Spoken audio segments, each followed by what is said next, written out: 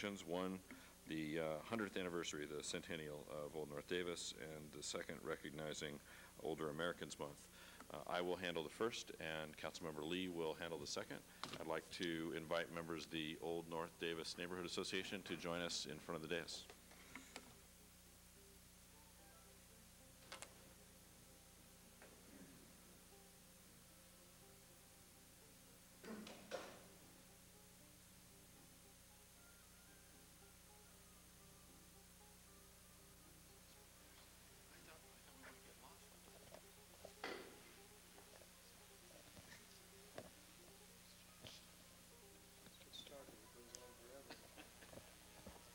All right, welcome everybody.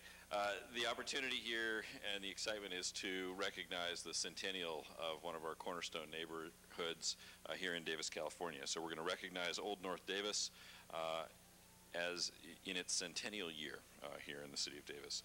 So this marks the, and Old North Davis is turning 100 before the city of Davis has turned 100. So if we were here in 1913, people would be saying, Davisville, what? Right? So, very good.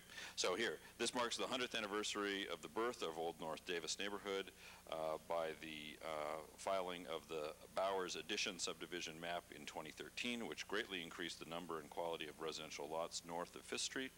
In February of 1913, the first sidewalks were laid, and in July 1913, the first house in the Bowers Addition subdivision was there, and there are 5 bungalows. The Bowers Addition subdivision was, anyhow, there were 5 bungalows that happened by July of 1913.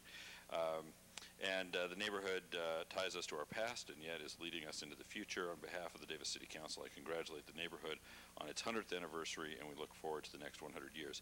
I will also note that just within the last month, Atlantic Magazine recognized the most bikeable neighborhoods in America, and the #1 most bikeable neighborhood in all of the United States of America was Old North Davis. And while Davis had 4 neighborhoods in the top 10, Old North Davis was #1. I also want to pick one little quote out of the resolution here, just a sec.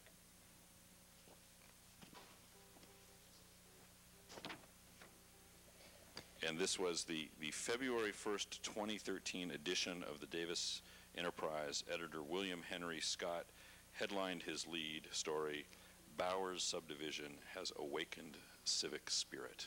And so with that, I'd like to invite members of the Old North Davis Neighborhood Association to say a few words. Dennis?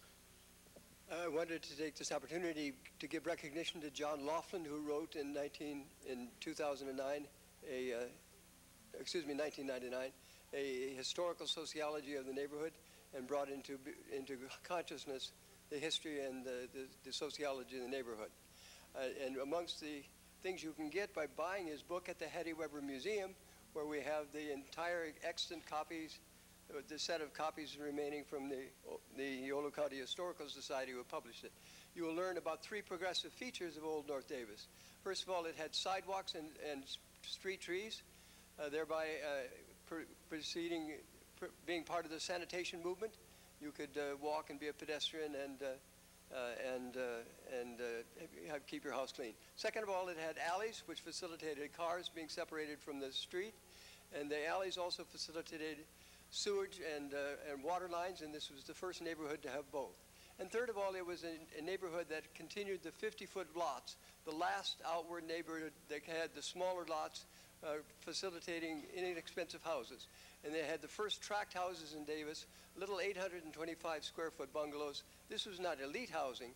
Elite housing was going to be Millionaires Row, the 1-acre blocks north of Old North, but we were to be a common person's neighborhood. I guess I'm not insulted.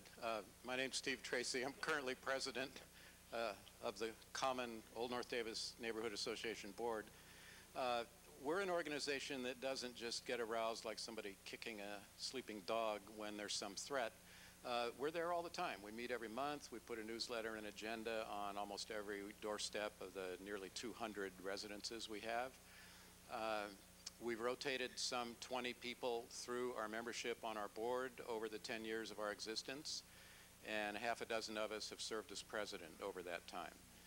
So we're always there, and we have social events too. We don't just come down here and gripe now and then at the city council about one thing or another. We come down with good suggestions, like our parking district at times. And we have a rotating holiday party in December every year, where we visit a few homes and snack and share food and talk. And we have a picnic, which is coming up very soon, which will celebrate our 100th anniversary. And the Cal Aggie Band will be there and perform. That'll be in one of our historic homes.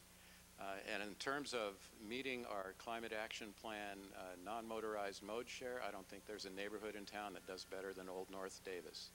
That's why we're so happy to see Fifth Street's improvements moving along, because we walk and bike across that street every day. Thank you.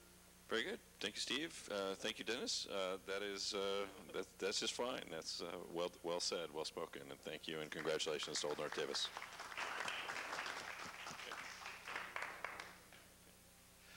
Very good. Thanks, Dennis. Good. All right. Good. Okay, Brett, I think I'll turn the floor over to you.